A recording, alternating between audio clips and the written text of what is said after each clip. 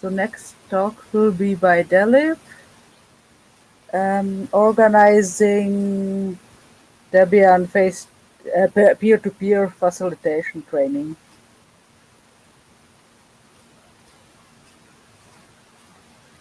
So can folks hear me? I'm looking to IRC for responses because I will not have any sound from Jitsi. So just let me know. Is this ready?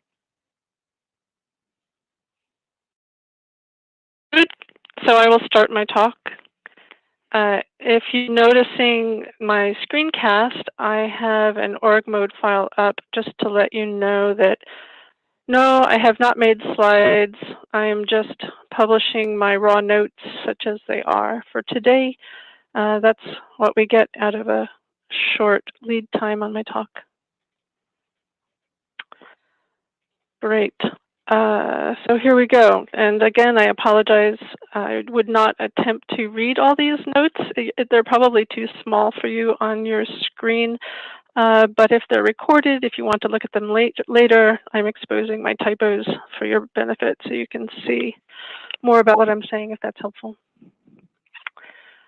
I wanted to introduce myself a little differently this time, and this is starting with DebConf 14, when I was available for the content team and the global DebConf global team when they were needing help on agenda setting for a meeting that was looking like it was going to be very difficult. We met over lunch. I made suggestions about how to generically set up good agendas. The next day I attended the meeting from the back and didn't really participate or have my name on anything. But it went really well, and I was surprised they actually used just the generic template I suggested. Based on that and conversations after, I ended up being invited for a keynote talk in Montreal on the topic of when do social issues matter in technical debates and when they don't matter. And there I had technical issues with an obsolete laptop I was trying to use. And so the recording has a lot of stuttering in it in terms of my presentation, but the content is good, and you might be able to find that if you're interested. And the reason I'm talking about those talks is because all along I've been thinking about Debian as a community learning how to communicate better inside itself, because from my point of view, it's the starship example of what democratic discourse can do. And the rest of the world needs these examples. So while Debian struggles with its own issues and publicizes those issues through completely open threads and on many levels, meanwhile, this is an important conflict. It's an important conflict resolution process that the community is going through for itself, and what it learns is helping others. So this has been my ongoing thought of how I can continue to help Debian with this process. So today's talk is a continuation that I was hoping to bring up more at Debian 18 Taiwan when that was my intention for DebCamp, actually, and I ended up getting sucked into food issues that needed to be covered because there were translation and, in my case, important food issues. So I ended up doing food team things, which felt like a gender problem, honestly. And I was angry and resentful because I really had this other communications work that I was wanting to work on. So that was 2 years ago. You know, I just want to let people know that this is something I've been thinking about. So today I want to talk about the possibility of Debian perpetuating its own internal communications training among its own membership. And it doesn't need to be just Debian internal. It could be sistering with other, outside free and open source software communities who are also dealing with online communications and training each other. So it doesn't have to be just internal to Debian, but I want it to be Debian folks to really have an investment in it and be able to do it. And some of the examples that I'm drawing from are from community development of various sorts. Just an anecdote, I was looking for notes on such a group that I had set up for a co-housing community back roughly 2005 or 6.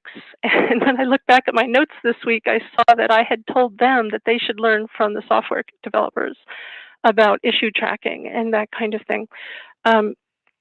So those are my introductions. Let's see here. I want to talk about, I'm going to jump around a little bit from my original outline here. I was also going to mention that I was available for the anti-harassment team in Taiwan. That's just background, just to let you know that I have gotten involved with a few issues and seen what's going on from the inside in a number of ways. Plus, I've been paying attention to Debian since 2003.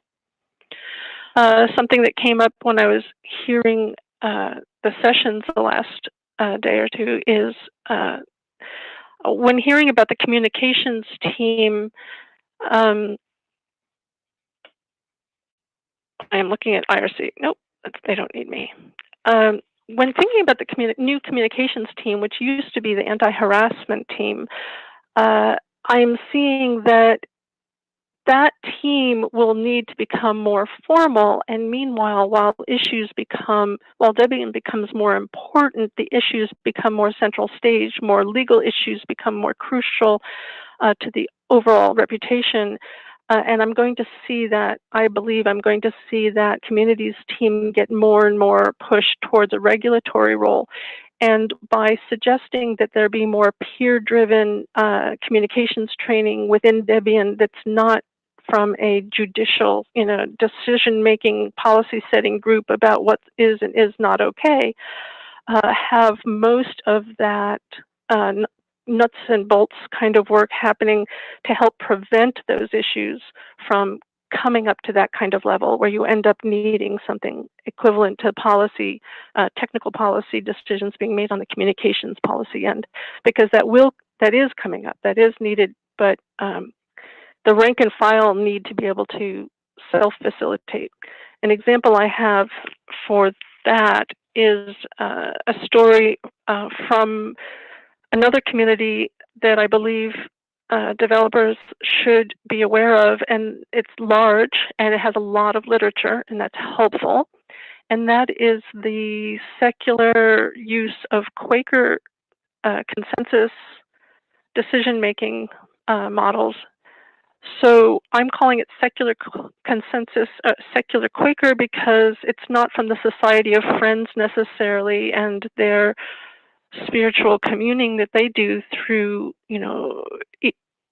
egalitarian speaking from inspiration.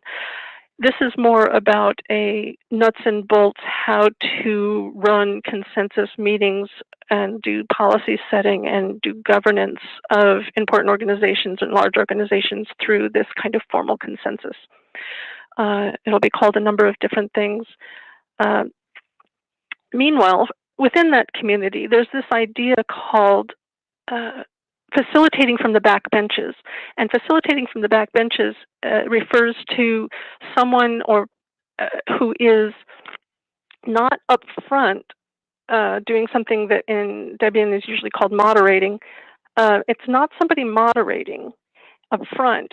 It's one or more people in the audience or from the circle who are asking questions and making comments that in fact facilitate the group. And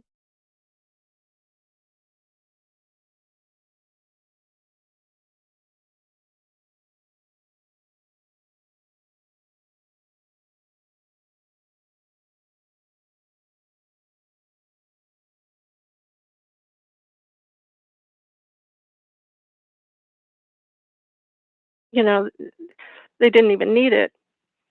And what I had to tell them was, no, you actually didn't do the facilitating because you weren't, this is like a trial run for the trainee. And I said, actually, they saw that you weren't doing the steps that needed to be done, so they were doing it from the back benches. People were asking the questions, making the comments, and making the suggestions that everyone kind of sort of knew were legitimate things for a facilitator to say to keep the conversation going. So this is the kind of mass movement that I'm envisioning that Debian developers could help engender within their own communities. It won't be everybody. Computer technicians often, as a personality trait, prefer the clear, straightforward, or at least problem-solvable communications you get from a computer, and do not appreciate the thousands of different factors that need to be taken into account at once when you're dealing with real people. Dealing with real people is much more complex than a computer. So there will be people who are good at that, and they're not always very active in Debian now and might be in the future.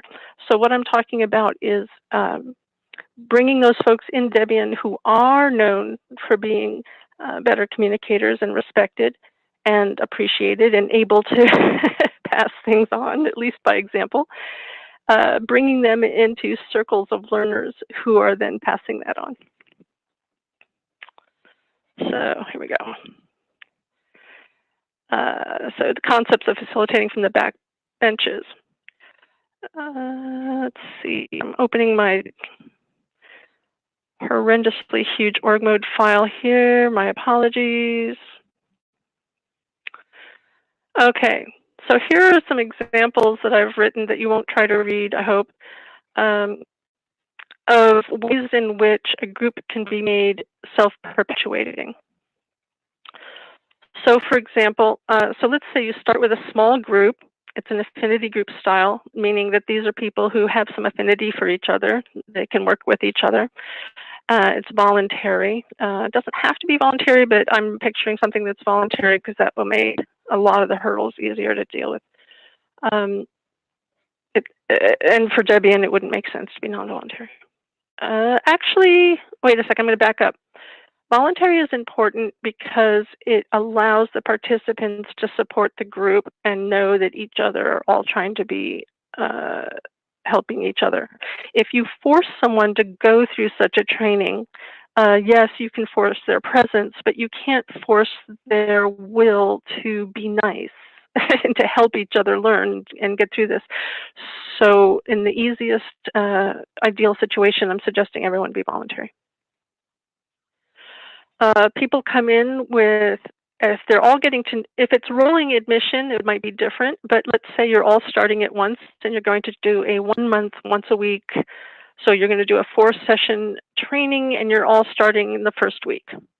So I'm suggesting people could come in with their original stated concerns or interests, such as I have harassment concerns, or I have moderating skill concerns, or I'm wondering what are best practices in issue tracking communications, that kind of thing. So those interests are what guide that participant's study and also guide that participant's future contributions to the group. Trainers, you might bring in an outside trainer. I would suggest first starting with people who are considered good at communications training inside the community. But the trainer's role is to set up to hear those participants mention their interests and their concerns and point them to resources that they can study on their own. So it's a little bit of mentoring or tutoring to help those folks follow their own goals. Also, if everyone's starting at the same time, then that first session can include scheduling future dates. So the idea here, I'm getting really specific, but these things are very flexible. The point I'm making here is that folks are coming in, introducing themselves to each other, saying, this is who I am and what I'm interested in, but taking that not as an audience or a receptive student's perspective, but take that from, okay, this is an active participant that you're trying to take advantage of and make sure that their contribution helps this thing along, find out what they're interested in and get them, get their wheels on the road to actually getting traction and actually bringing back the results of their research into the group so we can learn from them. And then those presentations that they make later are just small presentations, maybe 10 minutes or less, depending on the context and the size of your training.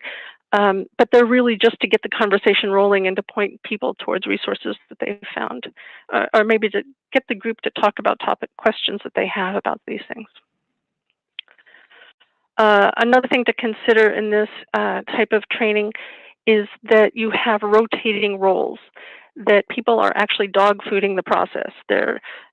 Someone's doing timekeeping, someone's doing note-taking, someone's actually the facilitator who has, somebody who has best experience available is the facilitator. A convener, which is somebody who actually makes sure the venue is available, whatever that would mean if it was online.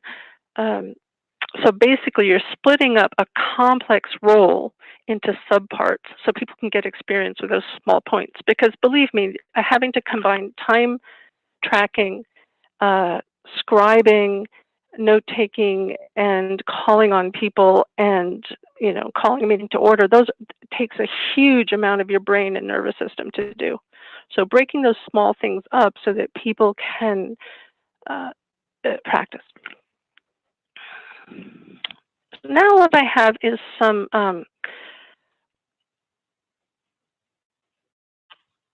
content ideas, and let me see if I can find them. Okay, here. I get a time check here. Okay, I see it. So possible topics. So let's pretend again, you have a group of people who've decided, okay, there's only 3 to 5 of us, but let's try this and see if it works. Okay, here's a recommendation of how you might start. Let's say you're going to have 4 meetings. In your first session, you're just going to talk about big picture stuff. Why are we having the training, the importance, what kind of resources are we going to use, reading, videos, what have you, scheduling future events, and then talk about some philosophy, some theory, where is Debian in this stuff, why do we need it? And that way, because this topic is so broad, because all these 4 topics are so broad, people with their individual concerns can gear it towards what they're interested in. Maybe it's anti-harassment, maybe it's issue tracking forums, that kind of thing. Second session, concepts, vocabulary, that kind of thing. Third session, process. This gets more implemented. Now we're talking about, how does Debian make decisions? How does it make technical decisions? How does it make personnel membership decisions? Whether someone's a developer or not, or loses their development status. These are kind of like nuts and bolts of how we actually do things. But it's also should be about, in the best of all possible worlds, how do we make decisions? When I did these kinds of trainings, I would usually focus on this C.T. Butler's On Conflict and Consensus handbook, written in late 70s, early 80s. And he was encoding some secular Quaker process in terms of what he observed in activist groups at that time. So it's a very cookbook style book, and I will promise to put a post of that up somewhere. But what I would do is say, okay, this is Butler's version of the flow chart that shows, first you get the agenda set, you have introductions, you call for concerns, what have you. Those are details of that. On your 4th session, techniques, and then get into more of the specifics of, okay, now we know the overall process. What are things you do during different parts of that process? So how do you call a group's attention? How do you deal with people who are repeating themselves? How do you keep things on topic? How do you introduce topics? It's like a how-to for the things you talked about theoretically before. And then repeat that cycle. Perhaps you have an outside trainer that's been a consultant during this process, and maybe they'll stop after the 4 weeks. Maybe they'll continue on. Maybe you have some senior folks who've got a lot of history in Debian who promised to stick around for 4 weeks, but they're not going to go past 4 weeks. Or maybe, if you can, you'll have somebody continue for another cycle so people can learn how it is this cycle continues. And if you have rolling admission, that people can keep coming in. I don't want to spend a lot more time, unless people ask me to later, about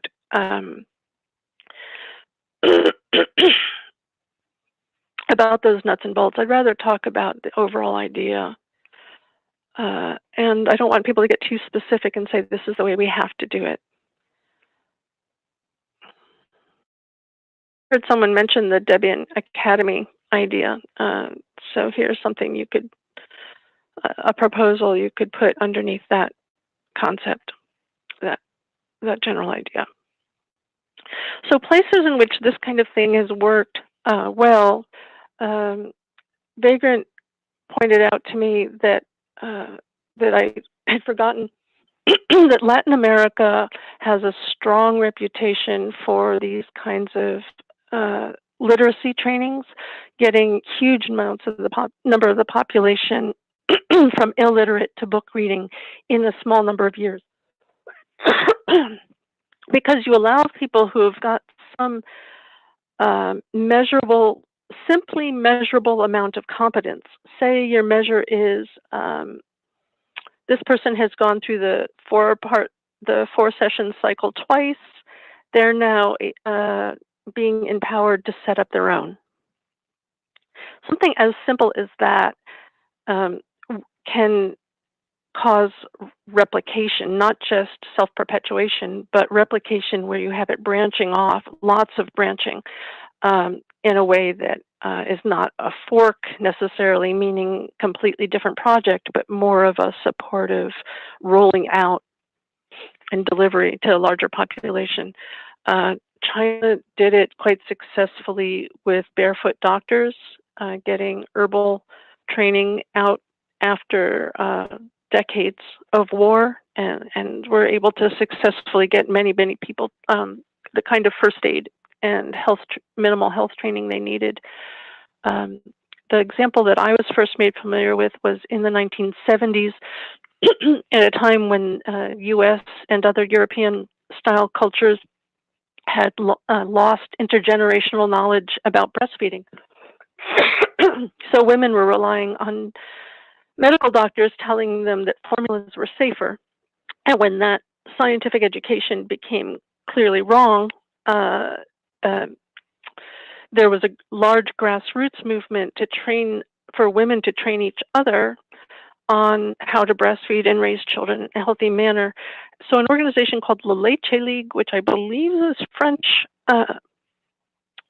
just did something exactly like this. In 4 sessions, you read a book together, and you had topics that were as equivalently broad as the ones I'm describing here. And after you had gone through a certain number of sessions, you might be empowered by the group to have the next set of meetings at your house. And this was, as far as I know, measurably connected to the very fast reuptake of breastfeeding as a practice in the United States. I'm not, it's only, it's about 20 minutes in. That was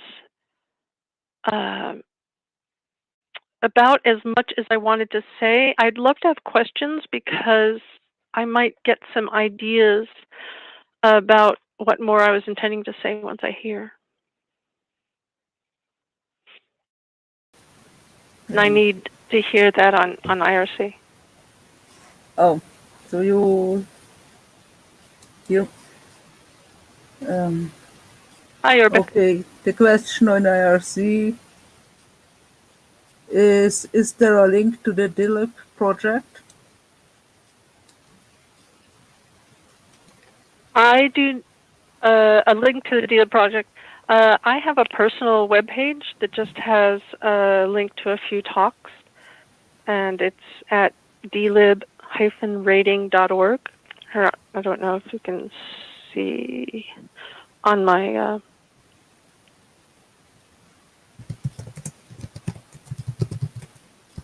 delib-rating.org, delib-rating.org.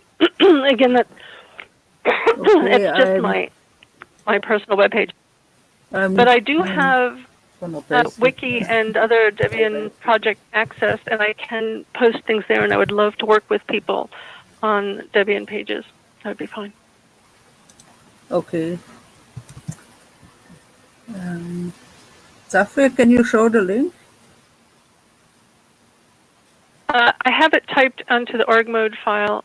I can put it on. Oh, okay, never mind.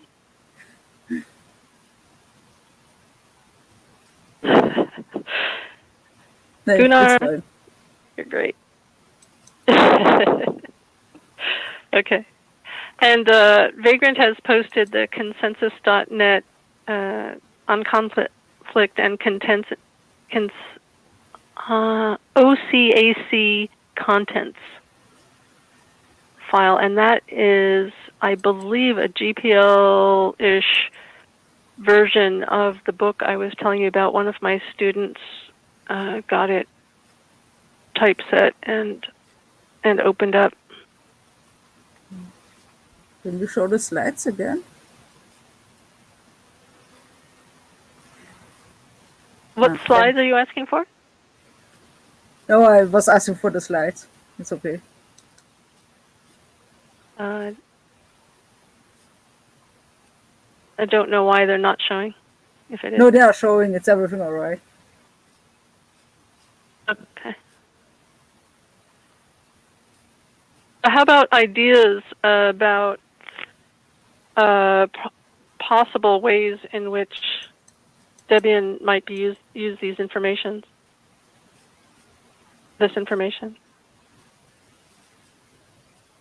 Wiki, you said that you remember the cafe conversation now? Yes. Maybe just didn't hear the last 15 seconds or something you said. Could you repeat? Say again? Could you repeat the last 15 seconds? We just had to cut off audio. Oh, you missed the last 15 seconds. Yeah. Oh, I was just giving a shout out to Wookie, who I had lunch with in 2014. Thank you.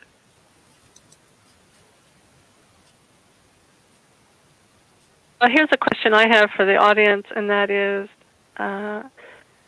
the community team the right place for working on this kind of thing? I would guess it is. Yeah, but answer from IRC, probably. Yeah.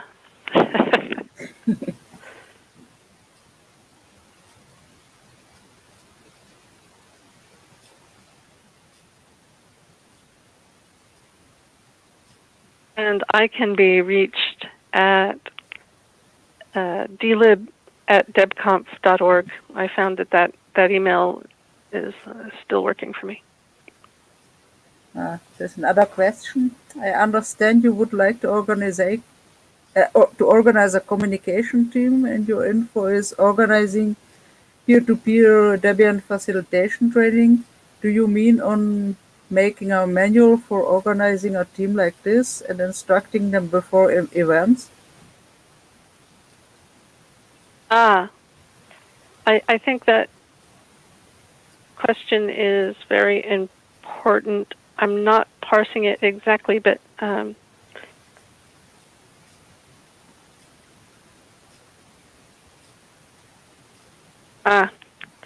so I guess the answer to that is yes, the first question.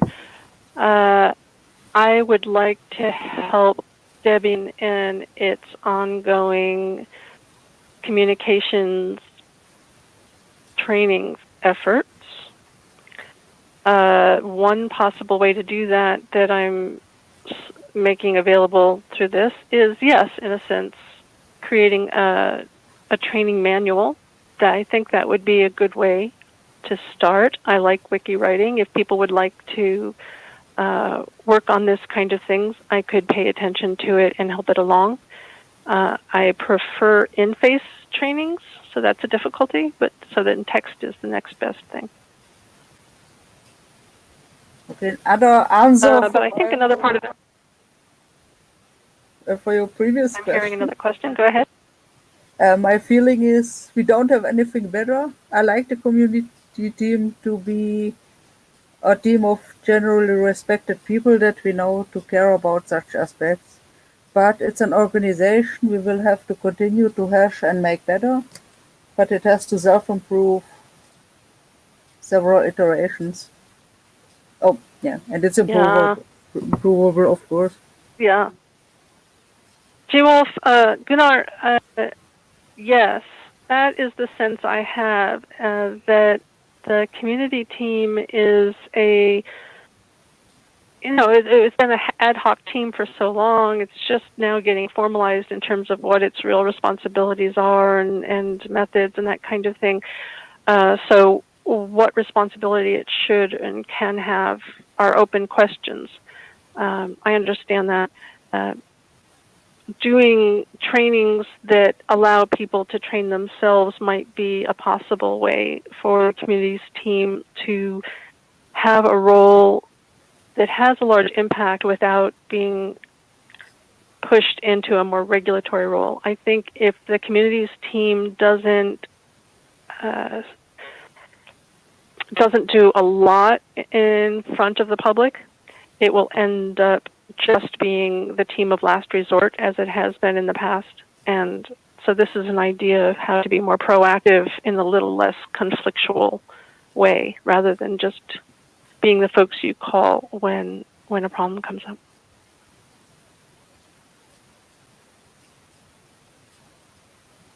Right, and I'm seeing IRC now. Pre-training people could be usable to lots of teams, not just community conflict resolution. Of course, right.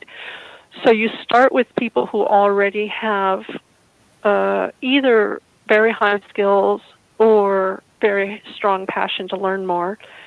In my experience, what I see is that the mixes of people who come on their own to such trainings in the real world tend to be people who either want to get better at their own expertise they already have, they want to learn how this organization does something they know how to do elsewhere, or they're having serious problems and either they've been told to go or they know they need some help.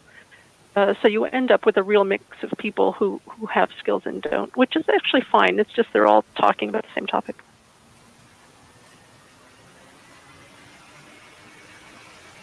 Wookie is saying, what you say is interesting, but we're not sure what to do with it. I think a lot of us could benefit from training and communicating better. Yes, I understand. I tend to be very interested in DebConf because it's a place where I see real people learning to communicate with each other in terms of, I think of everything in terms of communication. So of course, that's what I think of. So I see real objects, bodies in spaces, learning who each other are, and then either recovering from or adding to previous online communications they've had with each other that might have just been through code they respected and probably maybe not even emails. So, or IRC. Or maybe they just had a couple bug conflict conversations and they don't even know who each other are. So I see this real rich community coming together during DebConf, but doing it online, it needs to be a little bit more formal. And so that's why I would ask for a team to set it up. Someone's asking.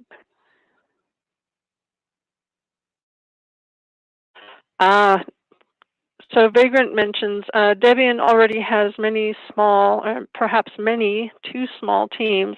Should each team be offered or encouraged to explore a set of sessions like this? Sure, I don't know. This is a kind of thing that Debian is its own. Debian is its own world unto itself, and so yes, perhaps that's the case. Perhaps. Yeah, that's a real issue.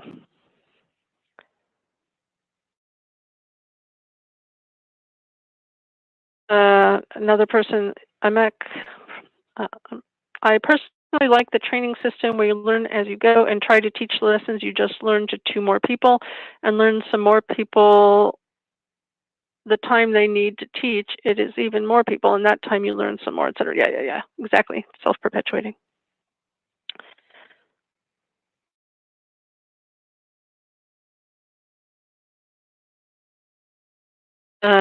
If some of this info gets shared as online, that could be more. Yes, I think that an online manual is really a logical place to start, especially if we get it into Git or at least a wiki.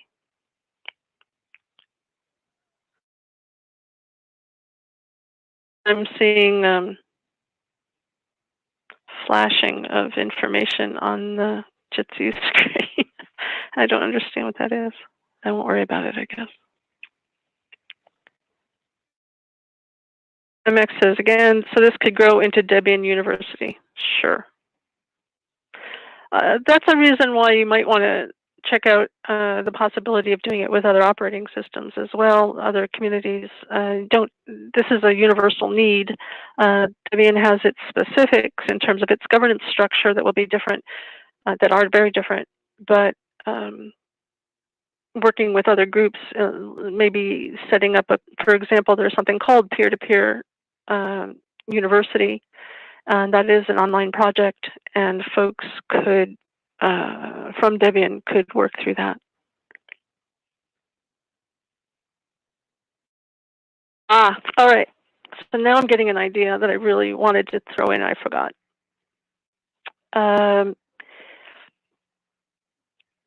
In terms of different groups, each doing this maybe independently or with each other, a different proposal that I was actually hoping more specifically to work at in Taiwan, and didn't get a chance to work on, was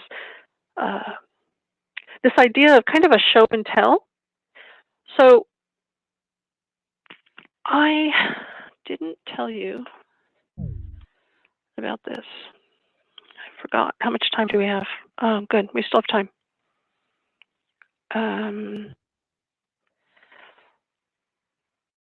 So in DebConf Taiwan, I did a session that went very, very well, but it was unrecorded, and it got some negative reviews after DebConf 18 because it was unrecorded and because there's such a strong culture around openness and sharing in Debian, which is amazing. So if I did it again, I would have it.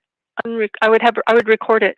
If I went back in time, I wouldn't record it because I didn't know then what I know now. I think I made the right decision, but it did work, and I think it would be safe to do it unrecorded. And I want to do this faster than I was intending. Yeah, Debian is not just a software ethics thing. It could grow into a way of organizing lifestyle. Of course, yes, it is a lifestyle. So I'm not going to pay attention to IRC here and try to say this quickly because I had a lot prepared. So basically, during that session, it was entitled, What Works Well in Debian?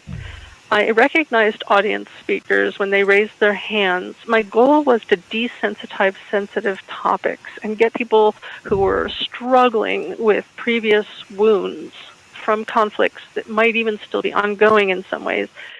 And I asked them very difficult questions about what worked well and what they could use help with. The actual questions that I used are useful. I don't see where I put them in here. But they were along what I did is I gave people ways in which they could answer the question that would put it in a positive sense, and then ask them how they would ask for help. And I gave them very specific questions to answer about that. I should share that too. I hope I remember to share those. And the results were very, very good. There were people in the room who had been into very difficult issues. The microphone was passed out. I called on people. I asked just enough questions to draw out people who were being reluctant. And I said just enough to try to cut back folks that were long-winded, politely. And the result was that folks who had been on multiple sides of hard issues in the past each felt good remembering things that worked really well in Debian and hearing from other people things that they didn't even know about that had worked well. And so what I was trying to do was set up this idea of show and